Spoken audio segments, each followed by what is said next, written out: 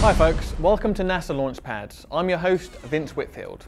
The year was 1969. The anticipation was high. The impossible had become possible. The world was united with a footstep and a single phrase. It's one small step for man, one giant leap for mankind.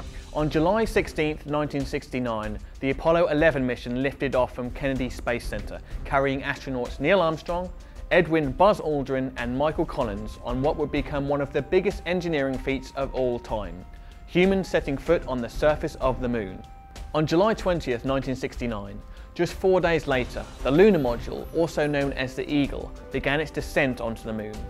Astronauts Armstrong and Aldrin quickly realized they were passing lunar landmarks about 4 seconds early, which meant the Eagle would land kilometers west of its targeted landing point. The new landing spot was going to put them on the edge of a huge crater.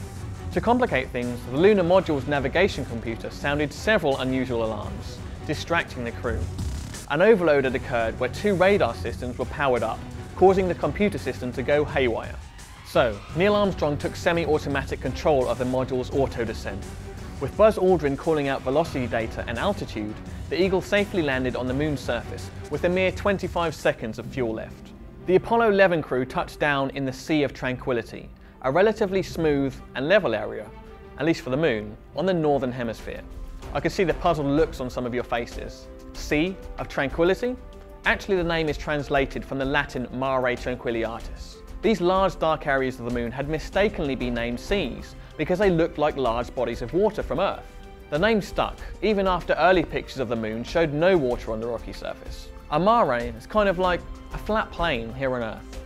And this site had been carefully chosen over a host of other possibilities, with relatively few craters and boulders allowing for an easy descent, and no large hills, high cliffs or deep craters that could interfere with the lunar module landing radar. The site seemed a good choice, and the resulting images were breathtaking.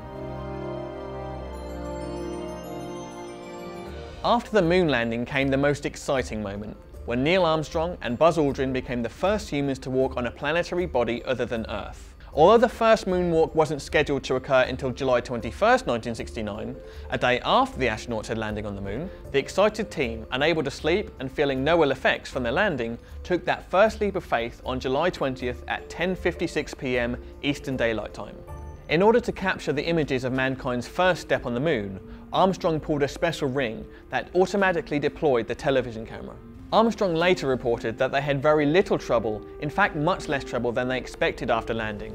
Because little was known about the surface of the moon, the astronauts did not know what to expect when they made that first step. Would they sink in soft dirt up to their knees? Would they be able to move easily? They were pleasantly surprised to find only a few centimeters of dusty soil on top of a hard surface.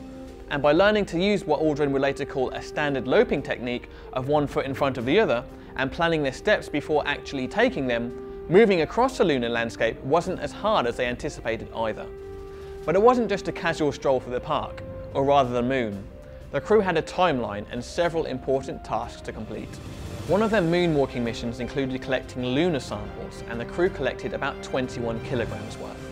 Another mission for the Apollo 11 astronauts was to perform experiments, so they dug their heels into the moon dust and got started on some science. The soil mechanics investigation studied the properties of lunar soil information, which aided in future Apollo missions. The crew had a limited time to work on the lunar surface, so some experiments were simply deployed and later monitored from Earth by radio telemetry. The laser-ranging retroreflector was another experiment that enabled scientists to accurately measure the distance between the Earth and the Moon, which by the way is an average of 384,403 kilometers, from the center of the Earth to the center of the Moon. The lunar dust detector was an experiment that was deployed to see how much lunar dust accumulated on the other experiments over time, and how radiation affected them. This was considered more of an engineering experiment rather than a science one. During their 21-hour, 38-minute and 21-second visit to the Moon, the 2 men spent just 2.5 hours walking on the lunar surface. And when the time was up, it was time for a lunar liftoff. Before leaving the lunar surface, Buzz Aldrin tossed into the moon dust a tiny cloth sack containing a gold replica of an olive branch, an Apollo 1 mission patch, and a silicon disc inside an aluminum capsule. Roughly the size of a $50, the disc contained messages of peace and goodwill from leaders and respected people from around the globe. Also left behind an American flag and this plaque. It says, Here, men from the planet Earth first set foot upon the moon July 1969 AD.